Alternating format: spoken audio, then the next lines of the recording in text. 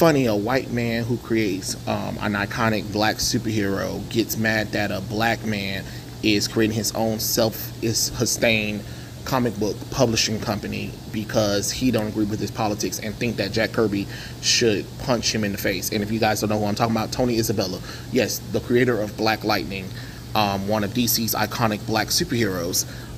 Tony Isabella did not like Eric July's opinions, and because he didn't like Eric July's opinions, he wanted San Diego Comic-Con to remove him and was like, y'all got to do better than that, because he didn't like Eric July's opinions and think that he's a Nazi, which is kind of crazy when you created these black characters for DC comic books and Marvel comic books to be diverse, to show that black people can be superheroes, and yet you attack a black man who's doing things on his own because you don't like his opinion.